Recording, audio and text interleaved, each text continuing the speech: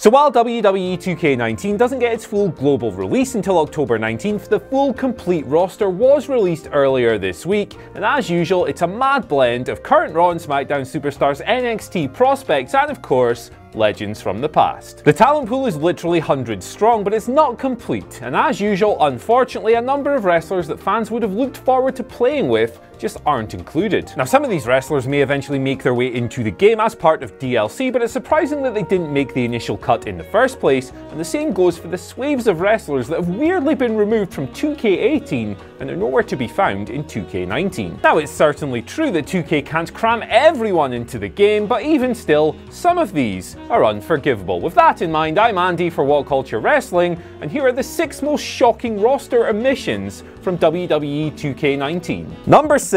Brian Kendrick. Currently featured on 205 Live as part of Drew Gulak's gang of grapple f***ers, grizzled headlock pirates, Brian Kendrick was in 2K18, but he's out of here this time around. That's an odd one, because Brian is regularly featured on TV, and the likes of Akira Tozawa and TJP have made it into the game in his place. Now, I love those guys, but Kendrick's a guy whose legacy extends well beyond 205 Live and deep into the past, and he probably should have been in there. While the wee man isn't exactly a game changer at this stage in his career, he still has a fan base, and besides, that entrance theme would have been pretty banging for all your created wrestlers. Number 5. Nikki Cross. Another 2K18 inclusion missing from this year's game. Nikki Cross is one of the best wrestlers in NXT's women's division, so it's really quite weird that she hasn't made the cut, and no, that's not just my inherent Scottish bias speaking either. It's another disappointment for Cross, who has had her fair share in 2018, having seen her Sanity stablemates promoted to the main roster while she was still stuck in developmental, and of course, surpassed by the likes of Kairi Sane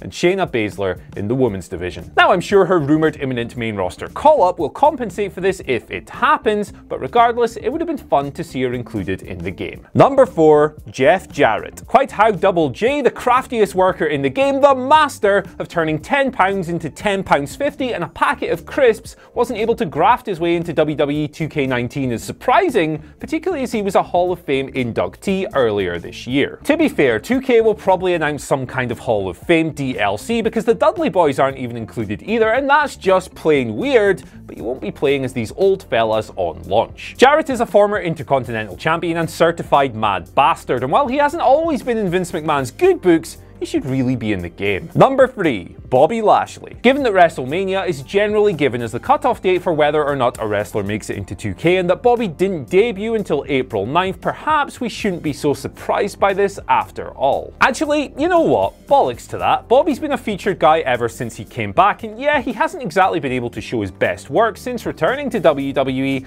but surely he's a really prominent figure, and 2K, for once, could have made an exception to their cutoff policy. Keep in mind that WWE and 2K would have known of Bobby's imminent return long before it actually happened, and this is even more inexcusable. Now, a few weeks ago, this guy was feuding with Roman Reigns, but if you want to play with him in-game, you're gonna have to download some 12-year-old's dodgy community creation. Number 2. Mick Foley. What the? Mick Foley? There's no Mick Foley in 2K19. Are you sure about this? What the hell?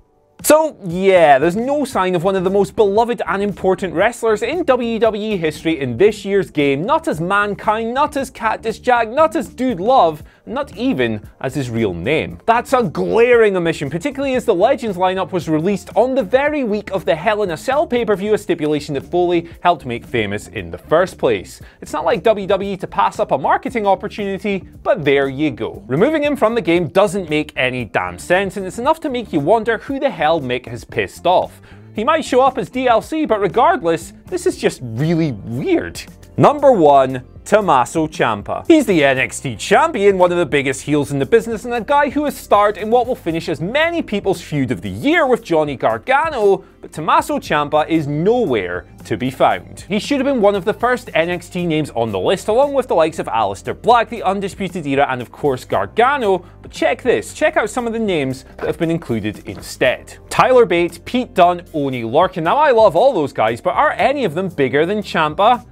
And then there's the likes of Angelo Dawkins, Montez Ford, Shane Thorne, Nick Miller, Tucker Knight, and Otis Dozovic. Otis Dozovic, but not Tommaso Ciampa. What? Now, Ciampa obviously wasn't NXT champion at the time the developers were putting the game together, but he was still pretty damn prominent, and this Doesn't make any damn sense. So that's our rundown of WWE 2K19's most shocking roster omissions, but have you noticed any others? Let us know down in the comments section below. And once you've done that, take yourselves over to whatculture.com/WWE, where you'll find all kinds of great articles, including the one that this very list is based on, written by my Scottish brethren Jamie Kennedy. You'll have a great time. I've been Andy, and I'll see you later.